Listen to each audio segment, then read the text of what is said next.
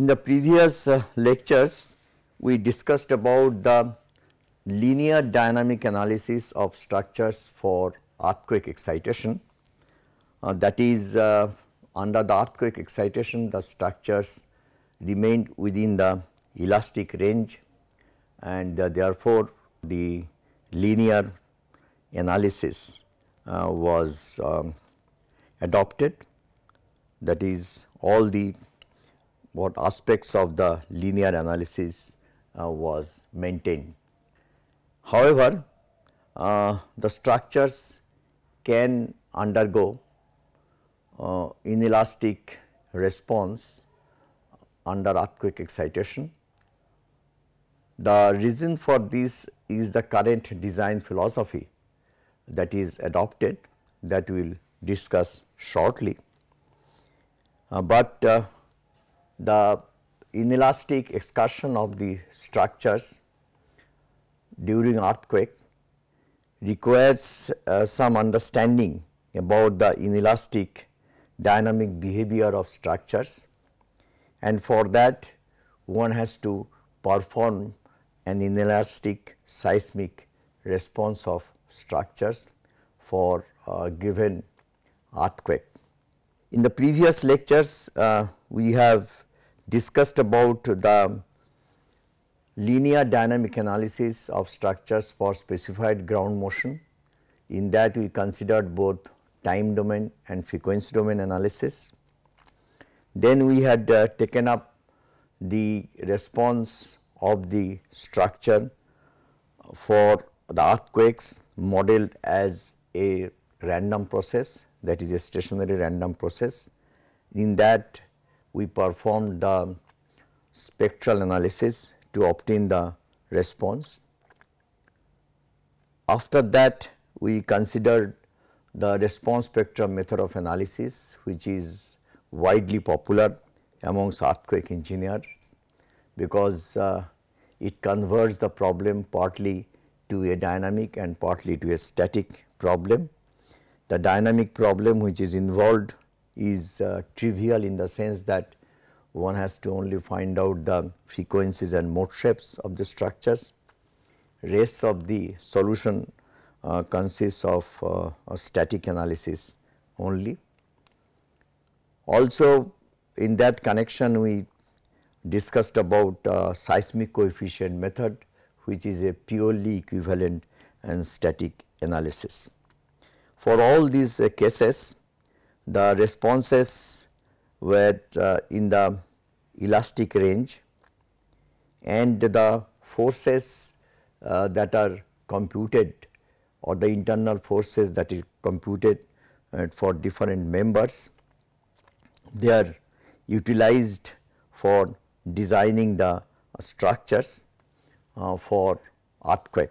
Now, in this few lectures, would be discussing about the inelastic response of structures, why this is required, that I had mentioned before, but let us try to see some more reasons behind these inelastic response analysis of structures for earthquake. Under relatively strong earthquakes, structures undergo inelastic deformation due to current seismic design philosophy. The seismic design philosophy that we have in our code, that is based on three very important parameters, that is the stiffness, strength and ductility. Stiffness controls the response so long the structure is in the elastic range.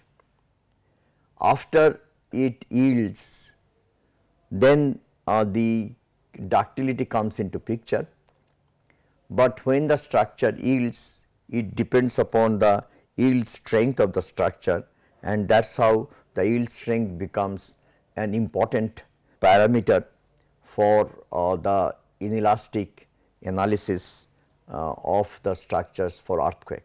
Then after the yielding, we allow the structure to deform in the inelastic range, and this deformation, that is the maximum deformation that it undergoes after the yielding, that basically controls the behavior or inelastic behavior of the structure.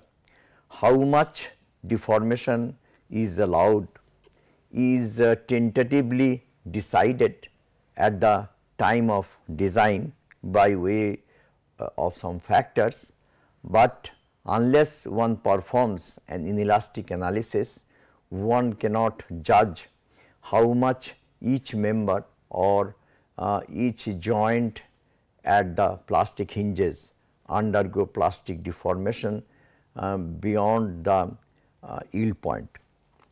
So, for that it is very much necessary.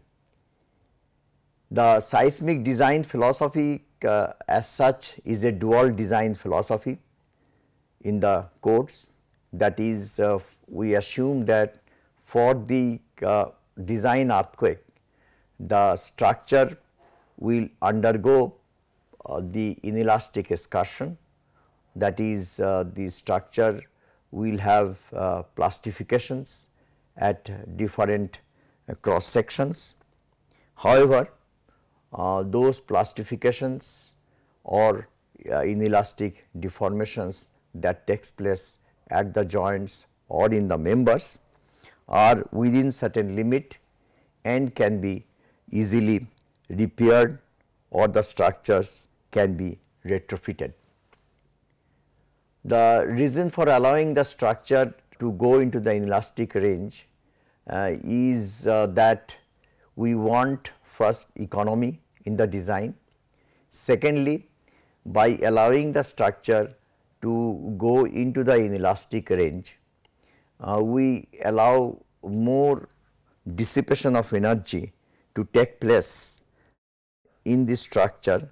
As a result of that, effective earthquake loading onto the structure is reduced. The other part of the seismic design is that the structure should have enormous amount of inelastic deformation, or there will be a considerable amount of damages will take place in the structure under the extreme earthquake, but the structure will not collapse.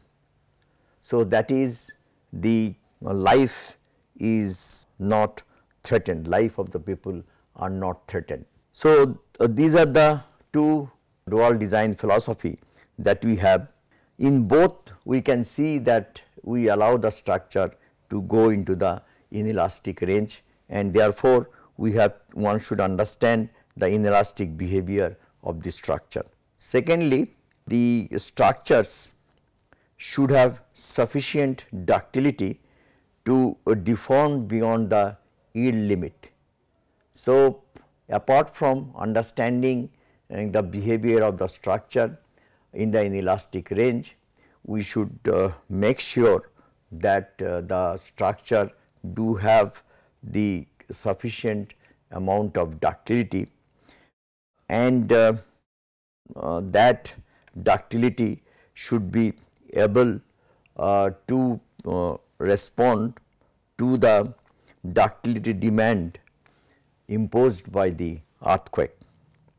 So, for that also we require inelastic analysis to be performed. Generally, the ductility demand imposed by the earthquake is understood with the help of an inelastic analysis of a single degree freedom system, and that is what we will start with. However, the nonlinear time history analysis of the single degree of freedom system under earthquake is not only used for understanding the ductility of the material or the system, but also to understand some more important thing about the inelastic resistance of structures for earthquake, and that we understand with the help of the so called inelastic response spectrum. Similarly, for the multi-degree of freedom system, the nonlinear analysis is useful in understanding the nonlinear behavior of multi-degree of freedom system under earthquakes, and therefore, the need for the nonlinear analysis or inelastic analysis of multi-degree of freedom systems under earthquake is also an important issue. In many cases, if we are wanting to obtain the seismic risk of a structure, then one has to go up to the collapse of the structure, and therefore, a nonlinear analysis may have to be performed for the seismic risk analysis of structures. The inelastic response spectrum that is required to understand the inelastic resistance of the structures to earthquake, that constitutes an integral part of the inelastic response analysis of structures, and we will specifically look into the ductility and inelastic response spectrum of earthquake subsequently while discussing this topic on the inelastic response analysis of structures. Now, what we mean by the nonlinear dynamic analysis over here is that if the structure have nonlinear terms either in inertia or in damping or in stiffness or in any form of combination of them, then equation of motion becomes nonlinear. However, the more common nonlinearities that arise are due to the stiffness nonlinearity and the damping nonlinearity. The inertia nonlinearity is hardly encountered. So, here we will be mostly talking about the nonlinearities arising due to the stiffness. The stiffness nonlinearity can be again of two types. One is the geometric nonlinearity, other is the material nonlinearity, or as the or what is known also as the hysteretic type. Figure 6.1 shows the non-hysteretic type nonlinearity. This generally arises because of the geometric nonlinearity. In this case of non-hysteretic type of nonlinearity, loading and unloading path are the same, as you can see in this figure. That is in this figure you can see that the loading path and the unloading path over this line, they remains the same, and at any instant of time t during the analysis, the stiffness of the system is dictated by the slope of this curve at a particular point, and this slope changes at every instant of time t. As a result of that, the stiffness changes, and we call the analysis to be a nonlinear analysis, and it is performed using an incremental technique. The hysteretic type of nonlinearity is are shown in these figures. The experimental curves that we get from the inelastic behavior of the structure during testing is of this type. Because of the nonlinearity, the loading and unloading paths are different, and as a result of that, it forms an hysteretic loop, and the area under the hysteretic loop, all of you know, is equivalent to the energy that is dissipated. The experimental curves are idealized like this. The most common idealization that is used for the analysis is the elastoplastic analysis.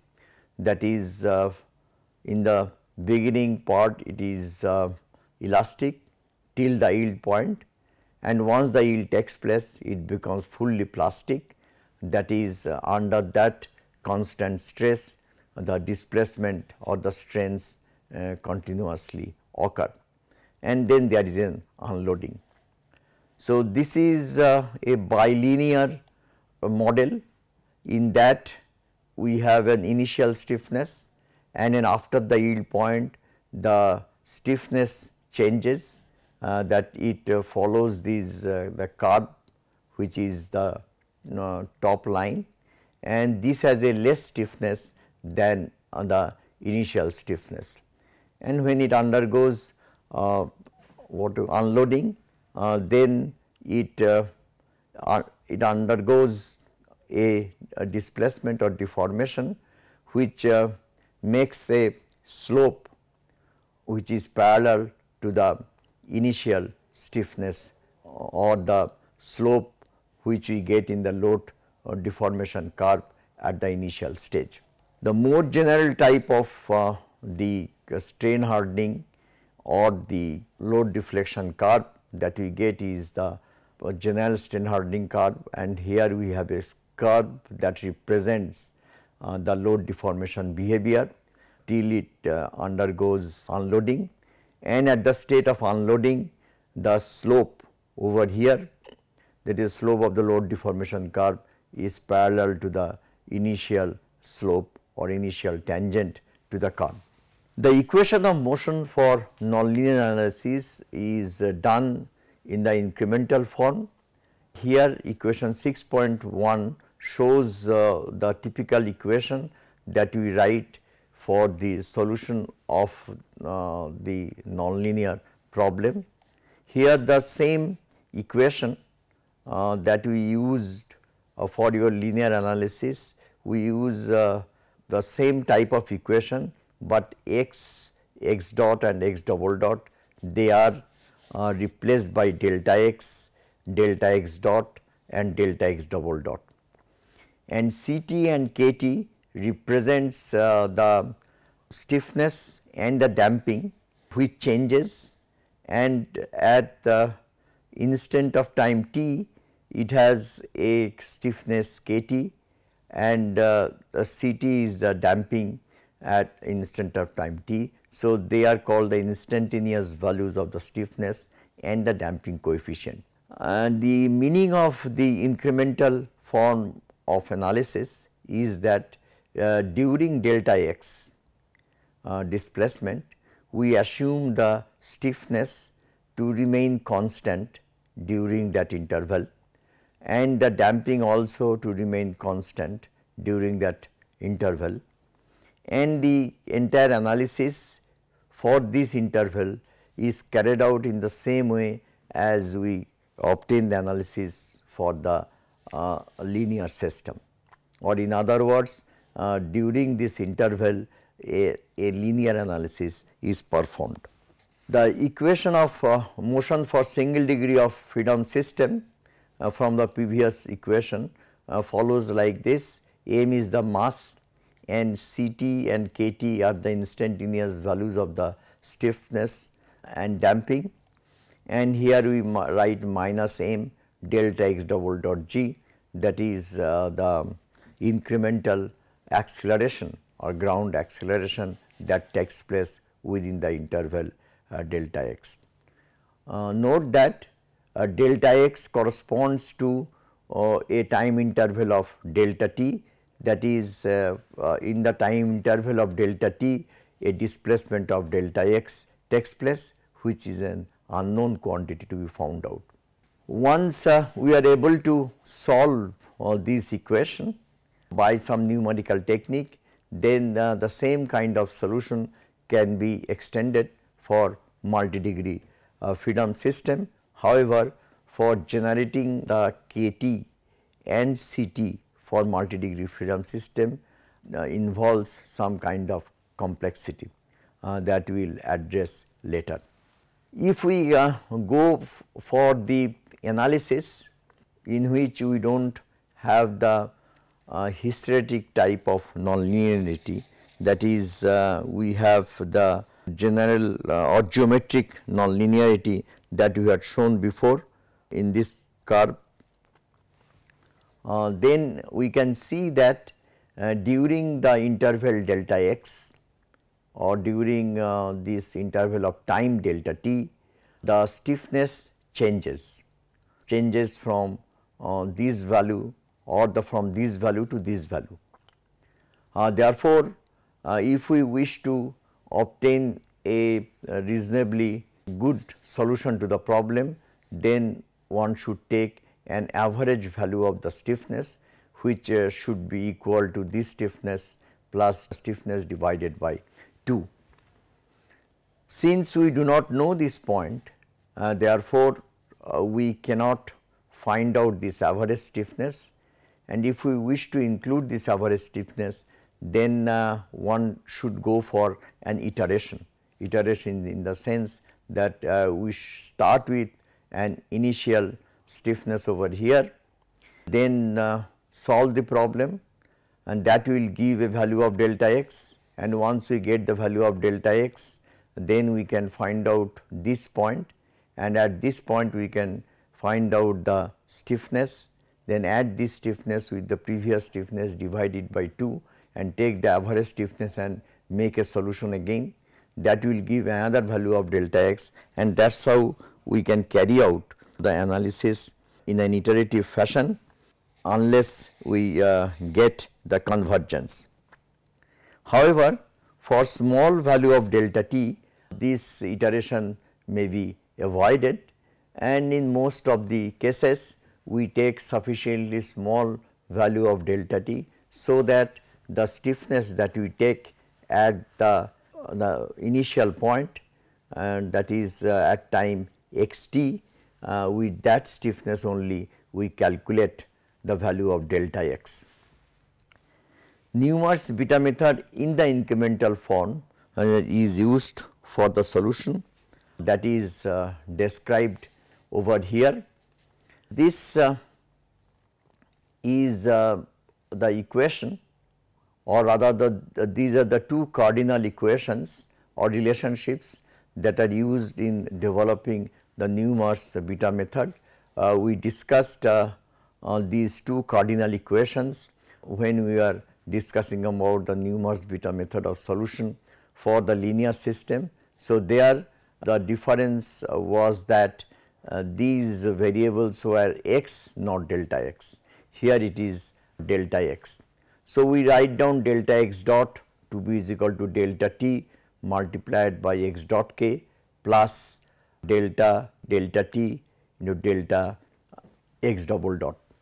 Similarly, we write down delta x to be is equal to delta t multiplied by x dot k plus delta t square into x double dot k plus beta delta t square into delta x double dot. Now, from this equation 6.4, one can find out delta x double dot in terms of delta x, x dot k and x double dot k. Then substituting this value of delta x double dot into the first equation, one can get an expression for delta x dot, and this delta x dot is again expressed in terms of delta x, x dot k and x double dot k. Since x k, x dot k and x double dot k, they are known, we have to only find out delta x. Then we can substitute the values of delta x double dot and delta x dot to the equation of equilibrium, dynamic equation of equilibrium, they represented by 6.2, and so here delta x double dot and the delta x dot, they are now written in terms of delta x, and finally we get an expression which is given over here by way of equation 6.7, which is written as k bar delta x is equal to delta p.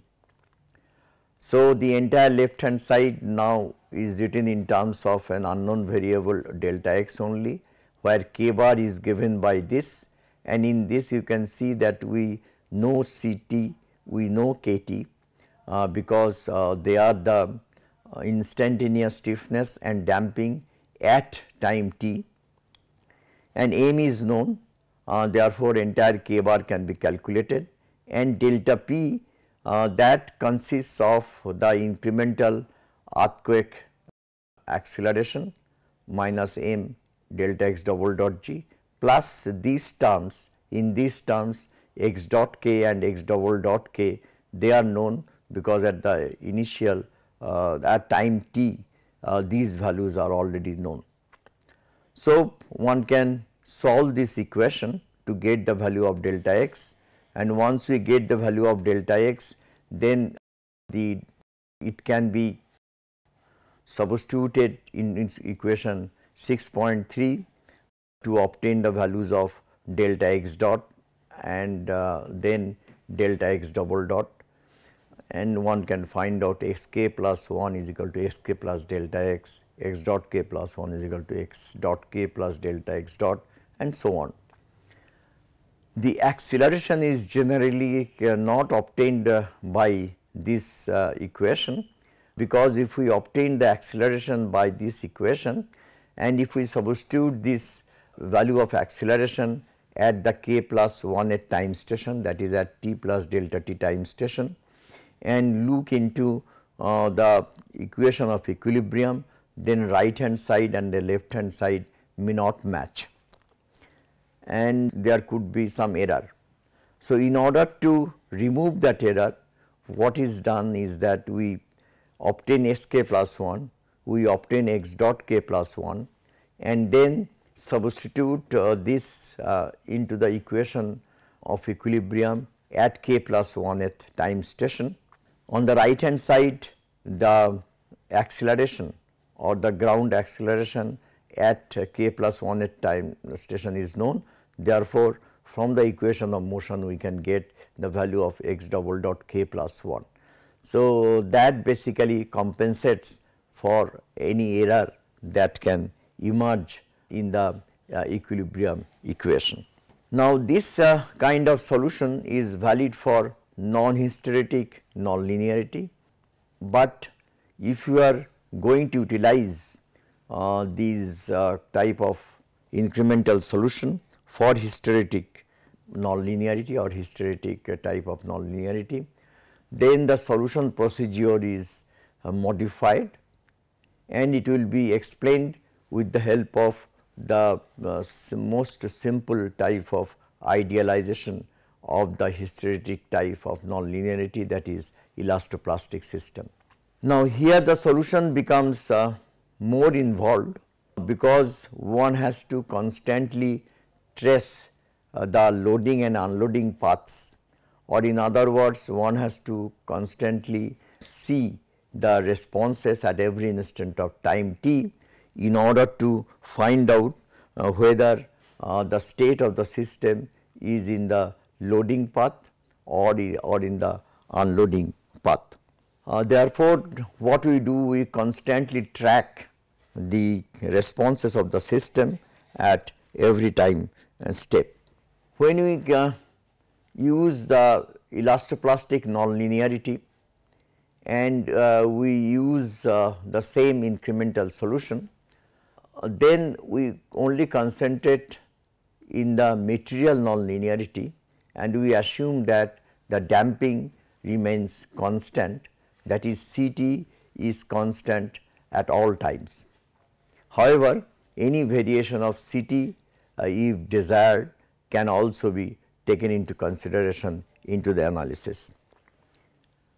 So far as the Kt is concerned, in the elastoplastic assumption, either the Kt value will be equal to the K value, which is the elastic part of the curve, or K value would be 0, that is the plastic part, that means the horizontal part of the force deformation curve.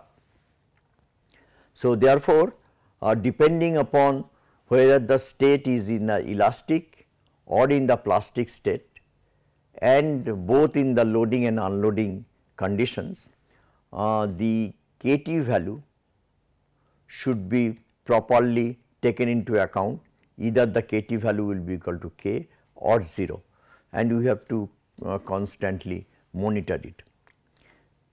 Now, the most crucial part of the solution is that when the state of the system moves from one state to the other, that is what is called the state transition takes place. In that case, we carry out some iteration to minimize the unbalanced error. Now, the iteration involves typically the following steps. Say we are moving from elastic to plastic state, that is we have a displacement, and for that particular displacement we check whether the spring force, that is the force spring stiffness or K multiplied by the displacement, that is equal to the yield limit or not. If it is not in the or less than the yield limit, then it is purely in the elastic range. Now, when we come to the near the yield point, then the incremental solution in the first place may give a value of delta x, which is represented by delta x 0, and we find that when we add up the value of delta x 0 with the value of the displacement at the previous time step, then at time x t plus delta t or x k plus 1, that value multiplied by the initial or stiffness or the stiffness of the system, that product gives a value which is more than the yield strength or the specified yield strength, or in other words the solution x k plus 1 that exceeds the yield point. Now, in an elastoplastic system, the solution point beyond the yield point does not, or displacement beyond the yield point does not exist. Therefore, one is to bring it down. So, in order to bring it down, what we do? We find a scaled value of delta x c, and the scaled value of delta x c say is equal to A e multiplied by delta x 0. That means, the total displacement that we get in the first solution, that is multiplied by a factor A e. Once we multiply this by a factor A e to get the value of delta x c, then one can write down x k plus delta x c multiplied by the entire thing multiplied by the k value, that should be equal to the yield strength or the specified yield value. Now, once we write that, then from that equation one can find out the value of A e, or in other words we can scale this delta x 0 by multiplying it by a factor A e, such that if I add up that value of scaled delta x and add it to the value of the displacement at the previous time station, then the resulting displacement multiplied by the stiffness of the spring would be equal to the yield limit or yield strength of the system. So, from that one can get the value of A e.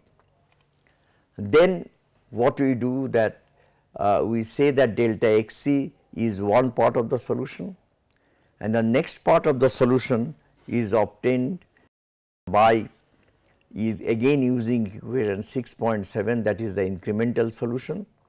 But in that what is done is that k t is made equal to not k, but is equal to 0, because we say that rest of the solution will lie in the plastic zone, and the loading that will be there on the right hand side will be equal to 1 minus A e into delta p, because the A e into delta p part of the loading corresponds to the displacement delta x c.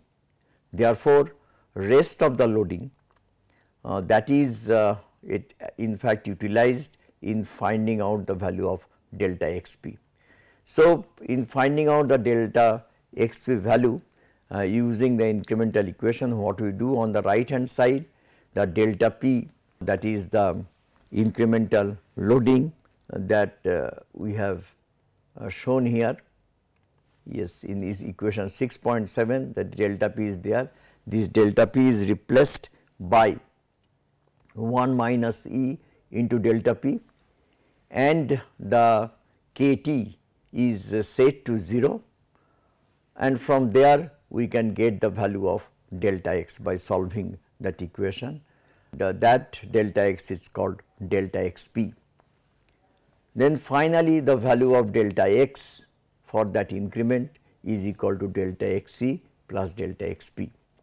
So, that is how we take care of the transition state, that means the transition taking from elastic to plastic state.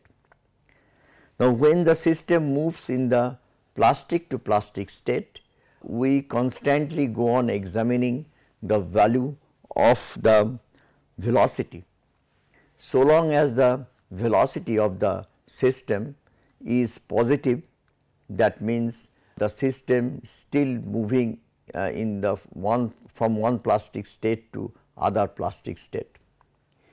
At the point of transition, that is when it unloads, then the value of the velocity becomes negative. So, near the transition point, if we solve the equation or incremental equation 6.7 by setting kT is equal to 0, then we get a value of delta x dot and delta x double dot in the first instant, and that value of delta x dot, if it is added to the value of the velocity x dot of the previous time station, then it gives a final velocity which turns out to be negative. That shows that the unloading has taken place at some point in between delta t. So, we have to trace that point. The transition from the plastic to elastic state takes place when x dot becomes equal to 0. In order to trace the transition point, what is done is that the delta x, that is obtained over the time delta t, that is factored so that the displacement at the transition point is equal to A into delta x plus the value of the displacement at the kth time station, that is x k plus A into delta x. Then one can obtain the velocity at the transition point as A into delta x dot plus x dot k. Since the value of the velocity at the transition point is equal to 0, then we set A into delta x dot plus x dot k to be equal to 0. From there we can find out the value of A as minus x dot k divided by delta x dot. Now, once we get the value of A, then one can find out the displacement of the transition point, and at the transition point the unloading takes place.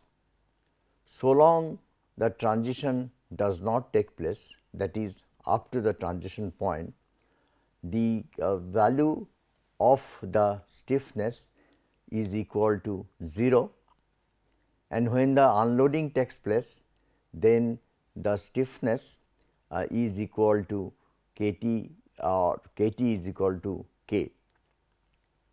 So, what we do that we find out a proportion for the loading delta p over the increment of time delta t, and we set A into delta p as the portion of the loading that takes the system up to the transition point, and then 1 minus A into delta p, that is the remaining load. On that basically the unloading takes place. So, therefore, we write down an equation with a variable delta x 2, and in that we provide k t to be is equal to k, and on the right hand side we write down the load as 1 minus A into delta p. The solution of the single degree freedom system with this loading and the stiffness k t is equal to k provides us a value of delta x 2. Then the total displacement at the k plus 1/8 time step becomes equal to x k plus A into delta x plus delta x 2. So, that is how the transition point from plastic to elastic state is taken care of. Now, the elastic to plastic, plastic to plastic and plastic to elastic, these states do also occur on the negative yielding side. So, as the system unloads from the positive yielding, then this unloading continues till we come to a transition point where the negative yielding takes place and the system transits from elastic state to plastic state, and we take care of this transition as before, that is the way we have taken it in the case of the positive yielding. Then the system moves from plastic to plastic, and then from plastic to elastic. The transition from plastic to elastic is again taken care of the way we have taken care of this transition point in the case of positive yielding. And after the plastic state to elastic state, that transition takes place on the negative yielding side, then the system is reloaded and it continues till it comes to the positive yielding side, and again there is a transition from the elastic state to plastic state. Now, this kind of solution or the iterative solution to take care of the transition point many a time is avoided by making the delta t sufficiently small, so that even if we miss the transition points, then also the response that we compute do not become very much erroneous, because the errors that are obtained, they are of very small magnitude. Therefore, many a time we solve this problem by taking a smaller increment of delta t value and carrying out the entire analysis. However, that requires more time. Let us clear this concept with the help of an example. This is a single degree of freedom system, and in this single degree of freedom system, these effects, the force which is developed in the spring, for that this is the curve, or in other words this is a nonlinear spring, and the force deformation behavior of the curve is given by this. It has a yield point or a yield value of Fx and the corresponding yield displacement. It can get unloaded at any point of time, and Ct is assumed to be constant. In this problem, it is given that at t is equal to 1.5 second, the value of x, x dot and x double dot, they are given. Also the value of Fx is given and Ct is given, which is constant. The Kt, that is the stiffness, which is shown over here, this stiffness, that is given. Now with these given values, we see that it is a displacement and the velocity, both of them are positive, or in other words, this is the increasing portion of the displacement, and the Fx value, initial Fx value is 1.354, which is less than 0.15 mg mass times acceleration. Therefore, the yielding has not taken place. So, what we do, we find out the value of k bar, keeping the value of Kt is equal to k, and we obtain the solution. From that we get the value of delta p and corresponding value of the delta x and delta x dot, and we calculate delta f. Delta f becomes equal to Kt multiplied by delta x. Now, when we add this delta f to this initial value of the Fx, that is the value of the spring force at time t, then the spring force at time t plus delta t, that becomes equal to 1.7243 n, or that is greater than 0.15 mass times acceleration. Mass is taken as unity. So, therefore, we can see that in the first time the solution that basically provides a value of delta x such that the yield limit is exceeded. So, once the yield limit is exceeded, then we have to bring it down and or the pull it back, and therefore, we factor the displacement delta x by multiplying the value of delta x by E. So, we write down Fxt plus E into delta x multiplied by Kt, that will become equal to 0.15 m into g. So, that the factor, that the E factor is made such that the yield value is not exceeded. So, from this one can obtain the value of E, and that value of E is equal to 0.3176. Once we get the value of E, then one can find out the value of 1 minus E into delta p, that becomes on in the right hand side, and we do the second part of the solution. We write down the second part of the solution as k bar into delta xt is equal to 1 minus E into delta p, and in that the Kt is set to 0, because this part of the solution is on the horizontal portion of the load deformation curve, that is in the plastic range, therefore, Kt is set to 0, and the solution provides a value of delta x to be this and delta x dot to be this.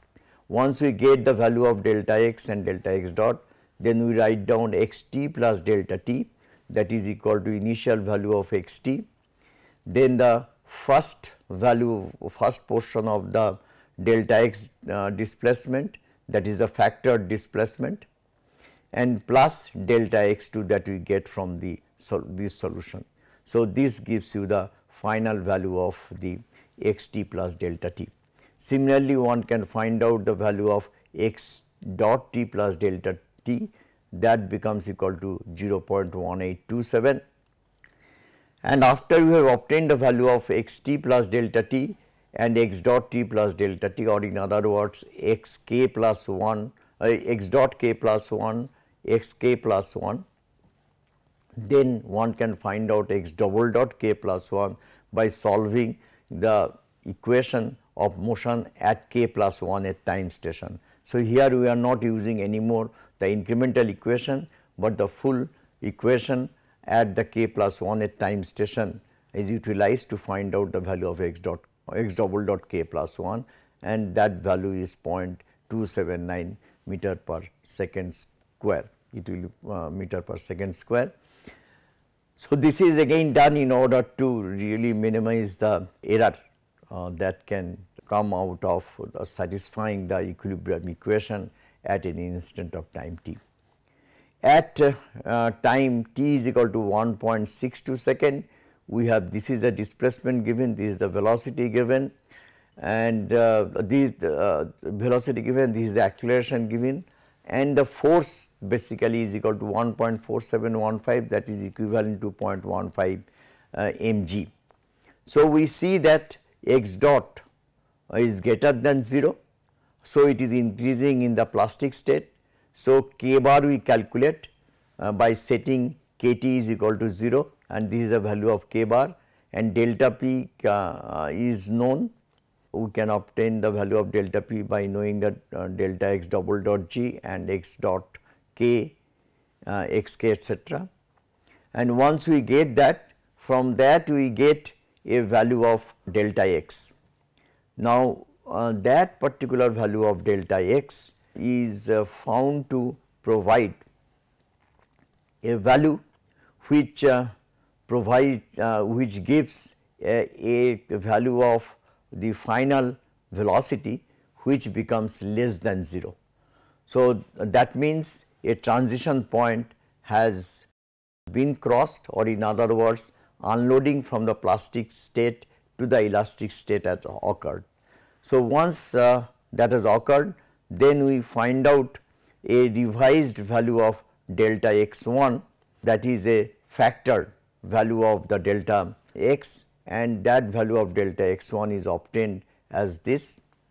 And then by setting the value of the velocity at the transition point to be equal to 0, that is x dot t plus delta x dot 1 that we obtain from this factoring, right. For that, this plus this, that is equal to 0.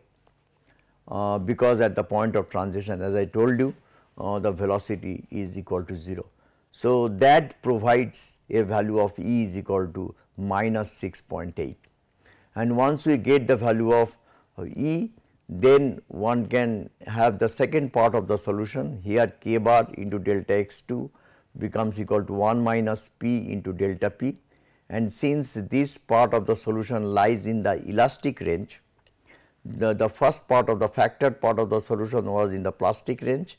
So, this part of the solution is in the elastic range, and so therefore, we use in this equation for finding out the value of k bar, the k t is set to is equal to k, and then we get a value of delta x2, and delta x2, once we know the value of delta x2, we can get the value of delta x1 and plus delta x2 to be is equal to the final value of delta x. Similarly, one can get a final value of delta x dot, and once you get the values of delta x and delta x dot, from there one can get the value of x t plus delta t and x dot t plus delta t, and once we know them, then one can find out the value of the x double dot t plus delta t by satisfying the equation at t plus delta t time station, or at k plus 1 at time station.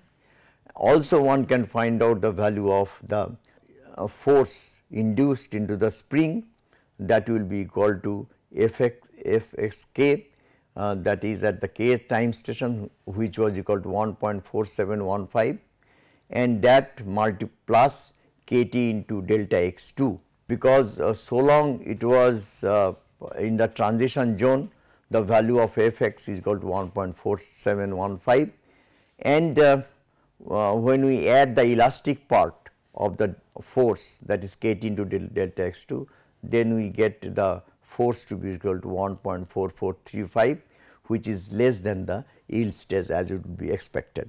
So, that is how one can carry out a solution incrementally and can take care of the transition point.